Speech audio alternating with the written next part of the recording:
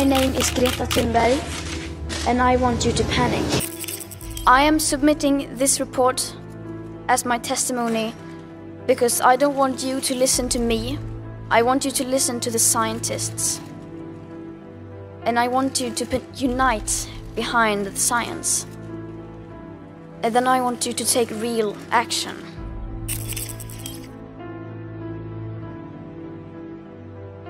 And I think the reason why we are seeing this outpouring of support, not just in New York City, but from Mumbai to Berlin to South Bend, Indiana, is because young people are fed up with we are fed up with the political establishment that appears to be asleep at the wheel when the planet is on fire. We are fed up with seeing our politicians pad their pockets with big oil dollars when our very futurists feel like they're on the line. It seems like the key word in this is global. And we've known this forever now. The environmental issues like climate, the temperature of the Earth knows no boundary. So the activism within one country is not enough. This was clear today. Nell'enciclica Laudato Si ho invitato tutti a collaborare per custodire la nostra casa comune, per capire quanto è urgente sia la sfida che abbiamo davanti. Dobbiamo puntare sulla educazione. Ogni cambiamento però ha bisogno di un cammino educativo. Noi non possiamo fare un cambiamento senza educare a quel cambiamento.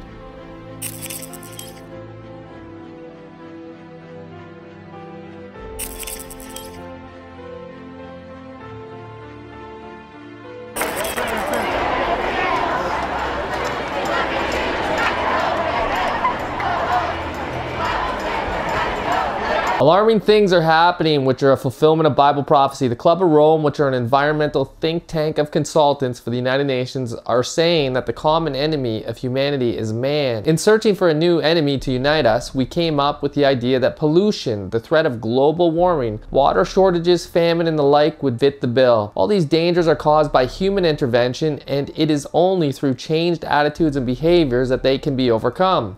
The real enemy then is humanity itself. Men like longtime ambassador of the United Nations, Henry Kissinger, are saying world population needs to decrease by about 50%. Another is Ted Turner of Turner Broadcasting and subsidiaries like CNN and the Cartoon Network. He says that a total world population of 250 million to 300 million people, a 95% decline from present levels would be ideal. Ted Turner is also associated with the UN and is the founder and chairman of the United Nations Foundation. And the agenda of the United Nations is Agenda 2030, which is promoting the idea of the world being unlivable by 2030 unless we make major changes to our lifestyles. And so the UN has been able to use these things like the Cartoon Network to brainwash and re-educate the masses of children. They also must control the education system. Hitler once said, "Let me control the textbooks and I will control the state." Which brings me to the Pope's mass call for re-education. During a September 10th press conference en route to Rome from Madagascar, the Pope insisted that when the United Nations speaks, man must listen. Now that's not good news. He says, when we acknowledge international organizations, we recognize their capacity to give judgment on a global scale. For example, the International Tribunal in The Hague or the United Nations. If we consider ourselves humanity, when they make statements, our duty is to obey. We must obey international institutions. That is why the United Nations were created. So Pope Francis is saying we must obey the United Nations. We're about to get to how this is Bible prophecy. It should be very interesting to see how many are behind this as it happens. We're told that he has invited all religions, athletes, businessmen, scientists, and all the great men of the earth, he said. Now I'm reminded of ancient Babylon where we read the book of Daniel that Nebuchadnezzar the king sent to gather together the princes, the governors, the captains, the judges, the treasurers, the counselors, the sheriffs, and all the rulers of the provinces to come to the dedication of the image which Nebuchadnezzar the king had set up. Daniel 3 verse 2. And it is no different today. Revelation 13 talks about the beast, which is the papacy, and how an image is to be set up very similar to the image set up by Nebuchadnezzar. Forced worship will be contrary to the law of God and be enforced by state power. Revelation 13 also talks about healing wounds, and that is what we read about in this education pack, where there is a subtitle called Healing the Planet, and right under this subtitle we read the following. The May 14th Global Compact Initiative seeks to involve international organizations and the great ones of the earth in helping to heal the fracture between man and the absolute. Just like Nebuchadnezzar in ancient Babylon calling all the great ones of the earth, you see an image is being set up for us to bow. In Revelation 18, we're told of modern day Babylon, and it says, "For thy merchants were the great men of the earth, for by thy sorceries were all the nations deceived." Revelation 18:23, this speaking of the papacy. Now, isn't it amazing that the same words are chosen by a leader of a modern day Babylon who's gathering all the kings of the earth for war against the remnant children of God? Babylon is the mother of harlots. She's selling to the great men of the earth, and now they're buying. Will they come up and be part of this re-education of the earth under the United Nations, a church and state union? You see, Revelation 17 tells us of the mother of harlots, the church guilty of sin, and her judgment which comes for fornication with the kings of the earth. The woman is the church, and the kings of the earth are the state power. And the church controlling the state through the education system is very important to them. This woman in Revelation 17 has a golden cup in her hand full of filthiness of her fornication, full of blood of martyrs from her fornication with the kings of the earth.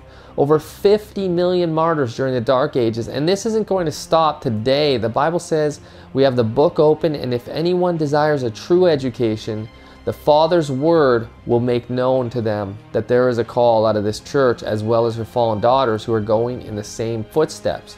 Revelation 17:12 tells us that the 10 horns are the 10 kings, and verse 16 says the 10 horns will make her desolate.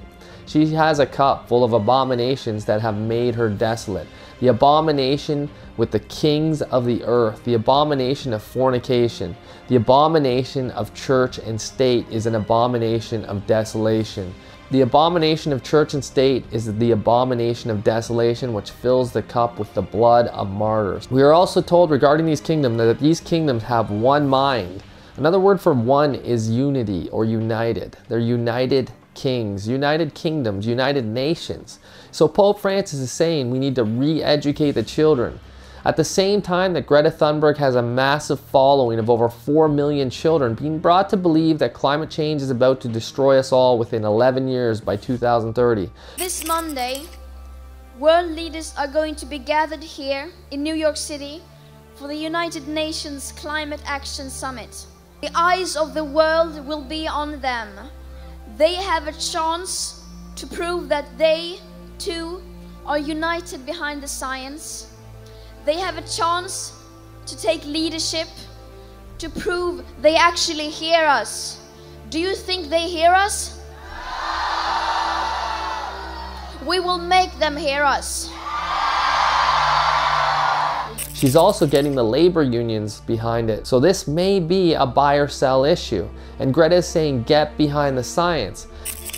I am submitting this report as my testimony because I don't want you to listen to me. I want you to listen to the scientists. And I want you to unite behind the science. And then I want you to take real action. You know what? Pope Francis is saying the same thing. Get behind the science.